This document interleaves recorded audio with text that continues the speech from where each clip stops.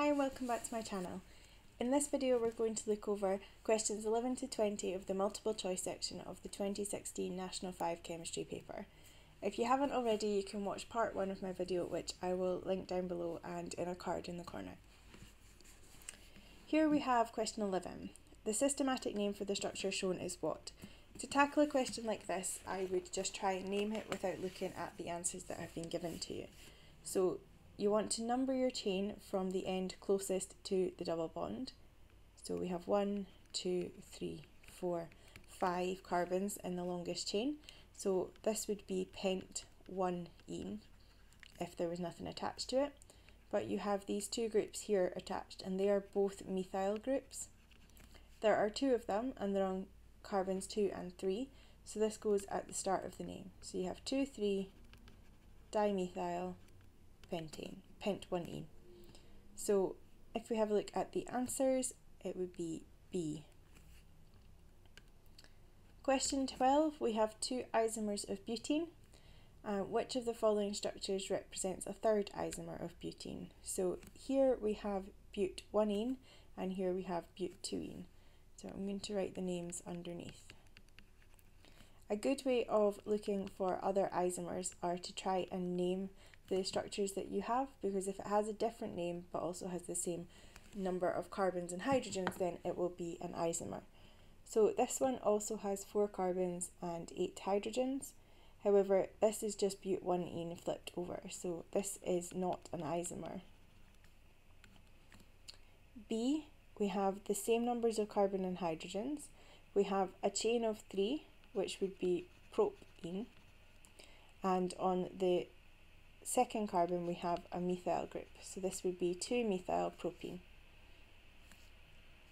This one here doesn't have enough carbons and hydrogens, and neither does D, so B is our answer. Which of the following structures represents an ester?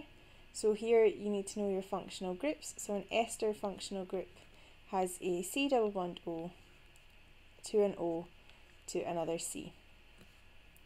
So if we look at A, we have C double bond O, O and C, so this would be our answer. B you should recognise as a carboxylic acid. C and D you won't recognise until you get to higher. These are carbonyl groups.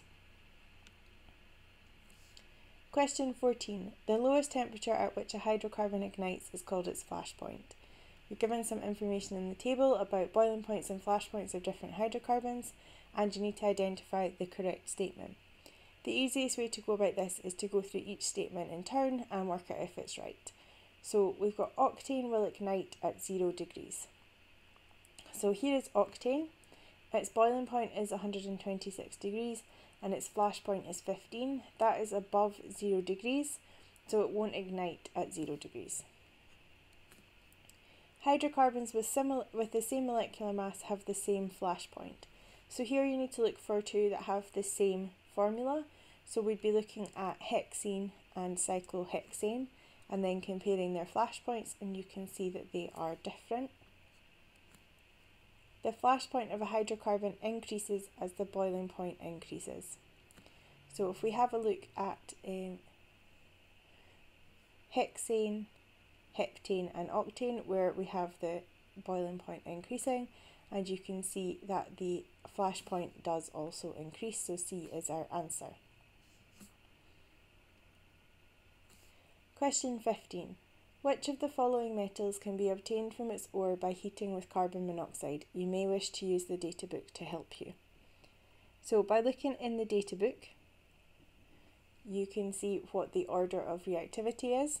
So you would have calcium, magnesium and aluminium that are all very reactive, and nickel is less so. So magnesium, aluminium and calcium are all extracted using electrolysis, whereas nickel could be extracted using carbon monoxide. Question 16, we're looking at polyesters. Polyesters are a condensation polymer, and there's different ways that you can make them. You can use monomers where you have 2 OH groups, so that's a diol, and then a dicarboxylic acid as well. or you could use something which had both functional groups on it. So the monomers themselves don't have to be the same, they can be different. They can be unsaturated, but they're often not. They must have one functional group per monomer, because we need to have this difunctional group where this can join and then this other functional group can join to the next one. So the answer is D.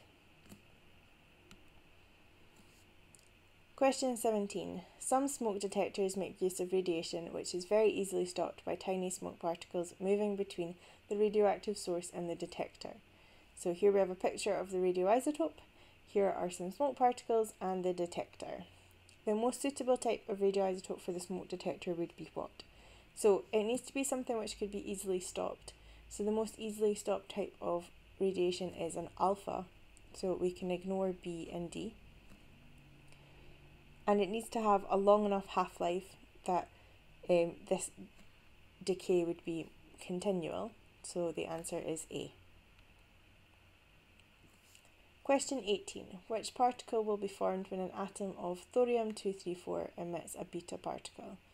So if we write out the equation for this, a beta particle has the symbol of 0 mass, -1 here, and it is an electron. So we need the mass on either side to be the same. So whatever particle you create is going to have a mass of 234, but the atomic number is going to increase by 1. So when you do 91 minus 1, we get 90. If we look up this in the data book, you'll find that the symbol is Pa, and that is answer A. Question 19. Carbon-14 has a half-life of 5,600 years. An analysis of charcoal from a wood fire shows that its carbon-14 content is 25% of that in living wood. How many years have passed since the wood for the fire was cut? So if we start off with 100% of carbon-14, after one half-life we will have 50%, and after a second half-life we will have 25%.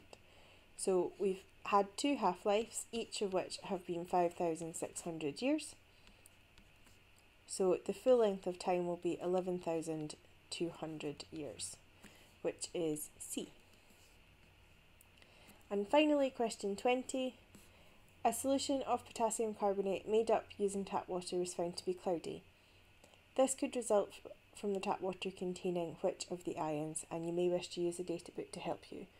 So you are looking for which of these ions would react with the carbonate to form an insoluble compound that would be a precipitate and would make the water look cloudy.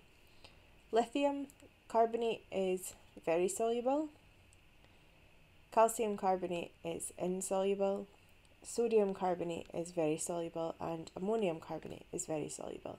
So your answer here is B, calcium ions. Thank you for watching my video. I hope that you found it helpful. Please remember to subscribe and follow me on Twitter @MissAdamsChem for regular updates on new videos. Bye for now.